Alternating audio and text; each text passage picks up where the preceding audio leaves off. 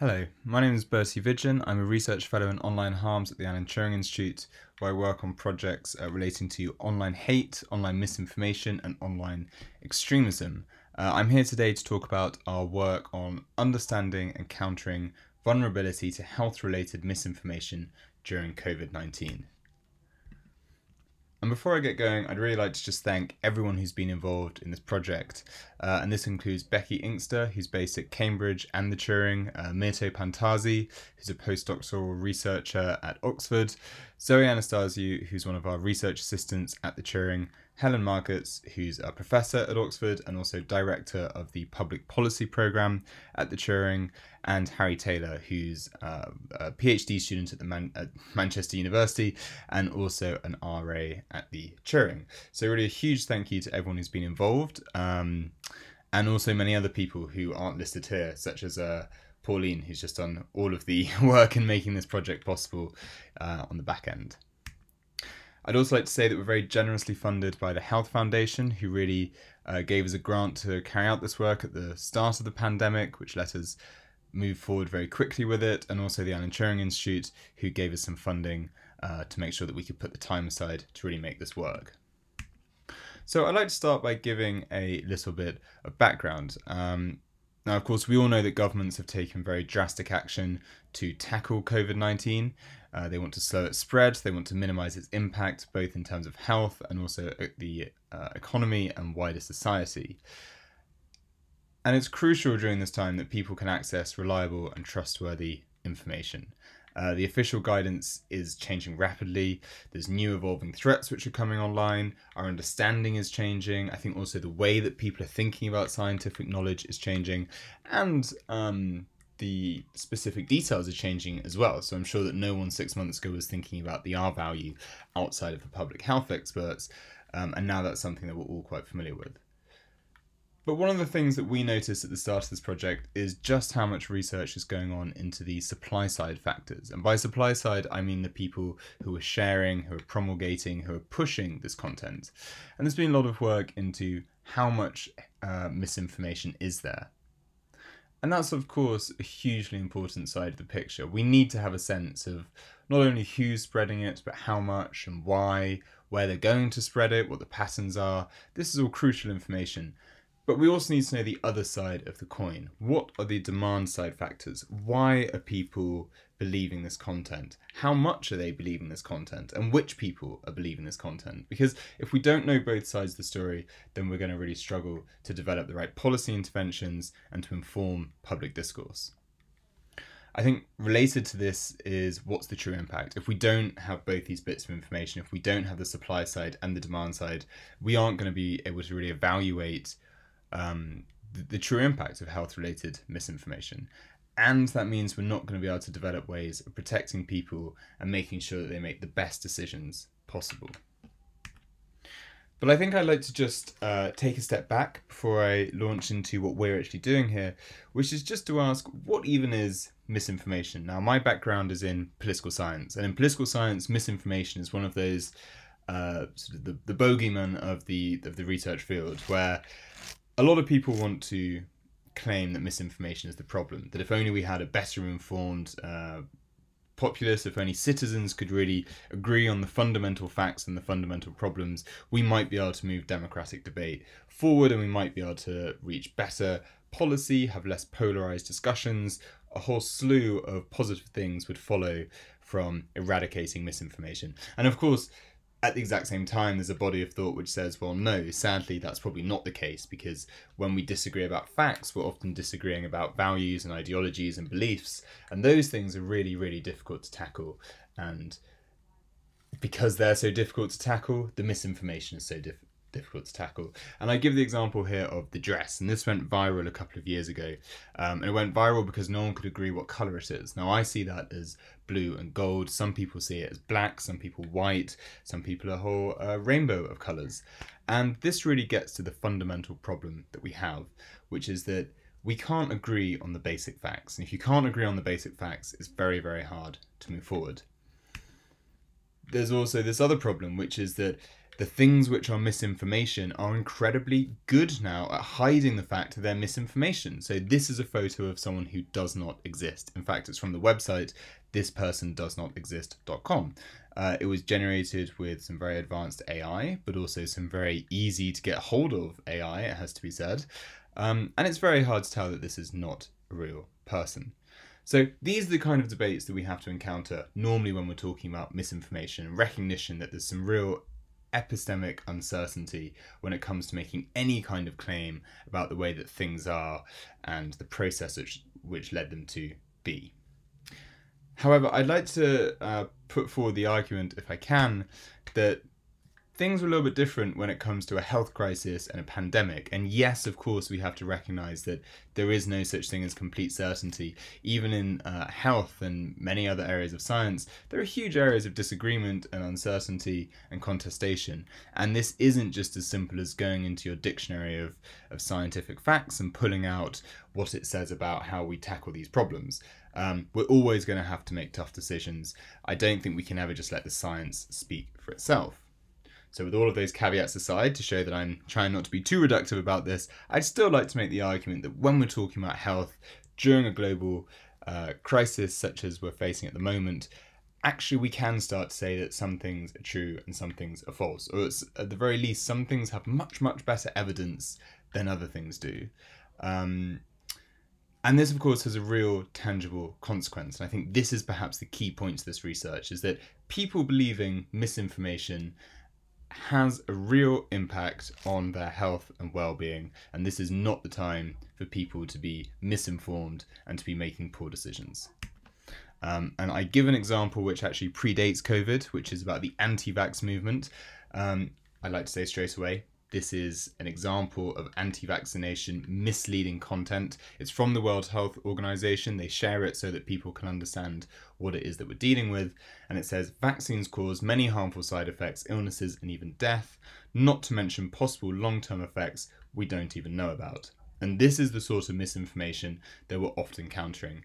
It's not that it's got some simplistic part of it which is directly false, and I can say, look, definitively, there are never any harmful side effects.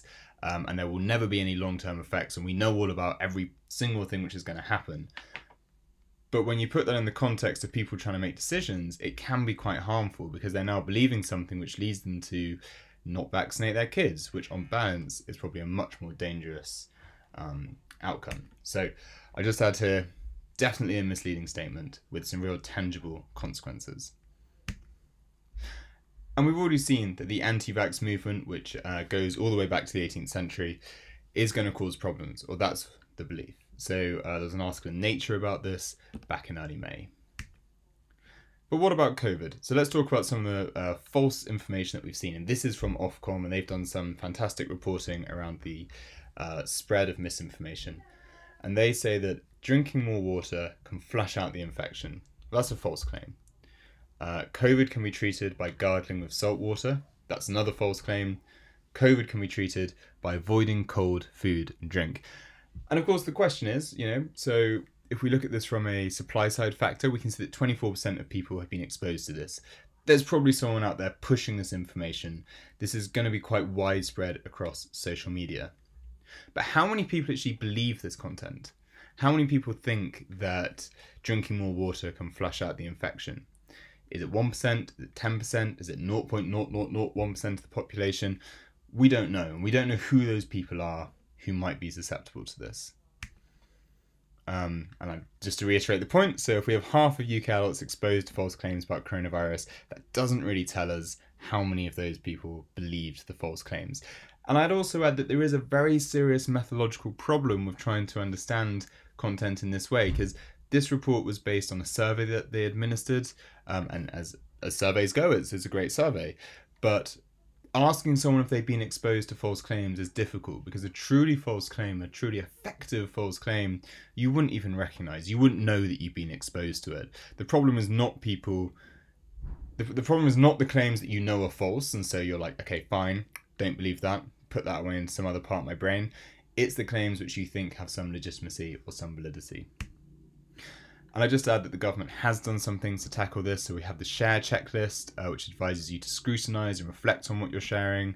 I'd also add that the Centre for Countering Digital Hate has done some fantastic work trying to make people more aware of what they're being exposed to and exposing others to. And then there are some great monitoring tools like this from NewsGuard, and loads of organisations have got these out, so you can understand where the misinformation is coming from, which platform it's big on, who's pushing it out, how much there is. So there are some very positive things which are happening, which are helping us to get a better handle on the situation. But, because there is always a but with any good academic talk, there are some limitations as to what we know. And I said there that we have some sense of how much is being pushed out. So again, we have some sense of the supply side. We don't know how big the problem is on the demand side. We don't know who's most at risk. We also don't really know what works in tackling it. So whilst it certainly is a good idea to be encouraging people to scrutinise and to reflect on what they're seeing, we don't really know whether that's the best intervention point, whether that's the best way of tackling this. Maybe it's not just about equipping citizens to scrutinise what they see more. Maybe it's also about trying to stop having this content out there and getting the platforms to be more involved in its regulation. Maybe it's not even a question of just scrutinising it more. Maybe it's also about actually giving people the health literacy to tackle this. There are many different options and avenues that we can take here, and I think we need more evidence to really understand them. And I'll add that we're going to focus mostly on who is most at risk in our current research. So again, I seem to be king of caveats today, but I should add that we aren't the first people to look at this. You never are. There's been some fantastic work over the last few years from people, especially in social psychology, trying to understand the traits and the personality features and other socioeconomic and socio-demographic factors associated with people who are vulnerable to this sort of content. There's also been some work in the computational social sciences trying to understand how it manifests in real empirical settings. So what are the research questions that we are addressing? Well, we have two, and you'll see that I've highlighted two words there, one people, the second content, because that's really the key difference between them. So the first research question, what factors are associated with people who are more likely to believe health-related misinformation? And here we're looking at things such as your background, some of your cognitive traits, your personality. They're traits which are to do with you as an individual. The second question is what features are associated with false health-related content that people erroneously believe is true. And in this case, we're shifting the focus. So if the first question really requires a between subjects design, so we need to see differences between the people that we're studying, the second one is more to do with within subject design. So if I show one single person some content, how will the different features of that content lead them to believe it to be true or false in systematic ways? I should add that we have an open science framework approach here, so we're currently in the process actually of pre-registering our study, and we want to keep this as transparent and to be as hypothesis driven as possible. So what we are doing? Well, in very simple terms, we have a survey and we have some experiments, and the experiments are very simple. It's just looking at some vignettes we've constructed of different types of content. We've administered all of this through Qualtrics, which has made life fairly straightforward. We have a pilot study going out, and then that feeds into a full study in the future. So, hypothesis one, and I should just add that this is all for research question one. So the factors that are associated with people who are more likely to believe health-related misinformation. So, hypothesis one, institutional trust. And here we've tried to construct a slightly more sort of nuanced way of looking at it. But essentially our view is that belief in conspiracy theories is going to have an inverse relationship with your susceptibility. So the more that you believe in the conspiracy theories, the more that you will be susceptible. We've also got factors here for institutional trust. Institutional trust is something which is fairly hard to measure in a more general sense. So we've tied it into institutional trust of the UK government. And we also have openness to experience, which is a personality trait. And there seems to be, from the previous literature, some kind of combination around if you have low institutional trust and you're very open to new experiences, which is often a very positive thing, you might at the same time be willing to believe in conspiracy theories and off-piste viewpoints. And in most settings, this is absolutely fine. This is just a question of personal taste and interest. And of course, we all have our own concerns. But the issue here is, of course, when it becomes related to health-related misinformation, there is an opportunity for you to make very poor decisions because you're not willing to trust expert advice in a setting where expert advice is crucial.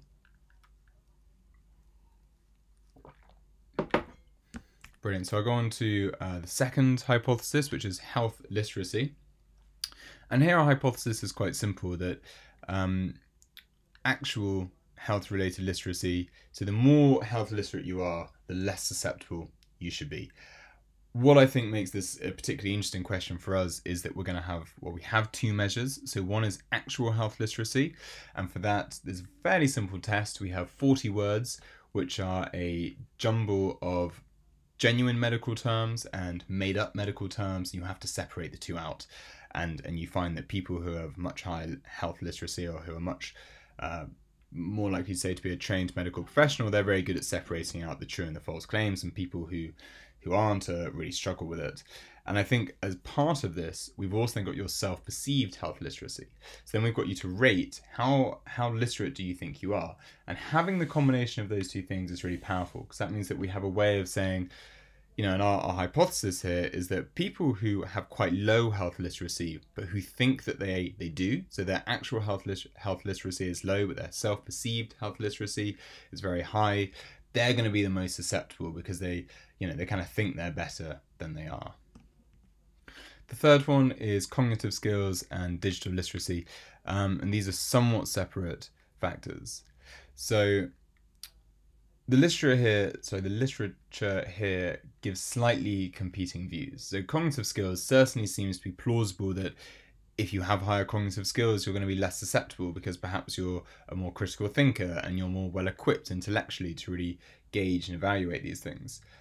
However, it seems to be that that isn't the case, actually, and lots of studies are showing that cognitive skills do not play a particularly important role.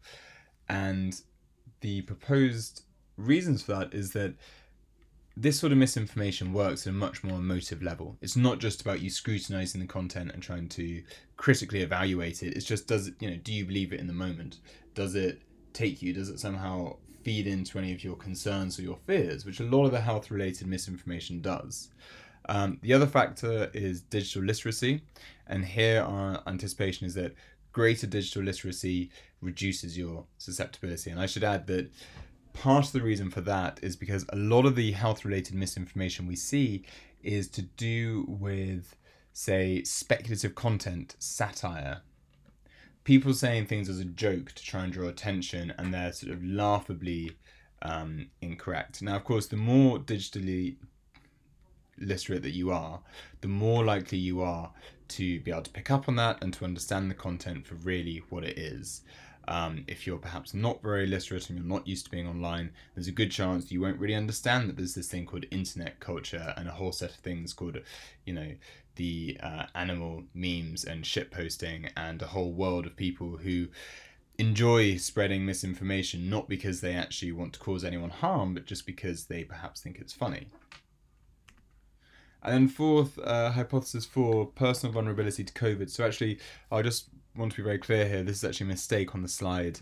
This is the same as before for cognitive skills and digital literacy, but we didn't, I think it's just a mistake when I made this, so my apologies for that. But with personal vulnerability, there's basically two views on this from the previous literature. One is that the more vulnerable you are, so if you're, say, an older person or someone who's got a heart condition or a breathing condition, you'll actually be less vulnerable to misinformation, because you're going to be really clued up about it, and you're going to have spent a lot of time to familiarize yourself with the relevant information, and you're going to scrutinize things a lot more, because it really makes a very immediate and tangible impact on your well-being. That's one side of the story. The other side of the story actually is that because you're so close to it, because you're so heavily invested and involved in this issue, you might you might be more susceptible to misinformation because it grabs you a lot more. It makes you it really gets you much more worked up, and so reduces your ability to think about it critically. Now, our view is that we've gone with the idea that people who are more vulnerable more vulnerable to COVID will also be more vulnerable to misinformation. But I think this is one of those hypotheses where we're really interested to see what the results are, because it is quite new territory. We also have some additional hypotheses and control factors, so age, gender, ethnicity, all of which have been shown to play a huge role in your vulnerability to COVID and also vulnerability to misinformation. We've also got region, because it's again huge geographical variation in how COVID's unfolded, education, how much time you spend online, your personality traits, which we measure with the Big Five, and then also your political leaning. And some of these also are control factors for our second research question, which I'll go into now. So our second research question, to remind you, is what features are associated with false health related content that people erroneously believe is true. So here we're looking at how can we manipulate different bits of content and understand how those features make an impact on people's assessment. So we're looking at three things. One is the sources of content. So is it a news provider? Is it a health institution like the WHO or the government? Is it perhaps a more personal contact? And this is where political leaning really matters, because for the news providers, we split them into left and right and high and low quality. We also look at how the medical claims are presented. So there's a very fascinating part of internet culture called Betteridge's Law, which basically says that any news headline which finishes with a question mark, so as a question, is almost definitely to be answered in the negative, which of course is the challenge of clickbait. You see these incredibly exciting titles and you think, gosh, that's going to be so interesting. And the answer is nearly always no, that really scandalous, exciting, revolutionary thing. It's not true. So we think that's going to play quite a big role. So how we present the medical information. And then finally, the type of COVID-19 claim. So does it relate to the virus spreading, efforts to tackle the virus, the origins and causes? And these are likely to have an impact because there's a very different level of public understanding relating to each of those different topics. So I think it's good to give an update on where we've got to. So we're through with the research design phase. So we built out all of our hypotheses. We are now looking to do our pilot study, which is based on 150 people, and there may be a few clarifications that we make following that, and we will be putting it onto the Open Science Framework. After that point, we'll be ready to analyze the results and then move on to the full study, and we'll be delivering by September. At least that is the current timeline. I'd also like to say that we have confirmed the ethical, legal, compliance, data security requirements, and these are really important in this kind of research because we're asking people some very personal information. We have some information about their health, about their political leaning, about their outlook on a wide range of issues. We're also exposing them to some misinformation. Of course, we have to do some very careful debriefing. And so we really have gone through a lot of hoops to make sure this is right. And I'd just like to say once again, thank you to the Alan Turing Institute support team who have been able to make this possible. I'd also add how we're going to disseminate the results, because of course it's very important that we have a mechanism to share what we're doing. So we're doing workshops with policymakers and the Health Foundation. We're going to be organising a few blogs to make the findings more accessible. We're doing events, as many events as we can, such as this one. Initially in September, we'll deliver a technical report, which will have the interim results, and then that will lead into a full publication, which we're aiming to submit by December. So I'd really like to just say thank you very much for hosting me and for listening to me talk. This has been, really, really exciting work. I'm really glad to share it. If anyone has anything they want to follow up on, whether that's advice or questions or just queries, please do email me, and I'd be more than happy to have a chat about it. All right, thank you very much for your time.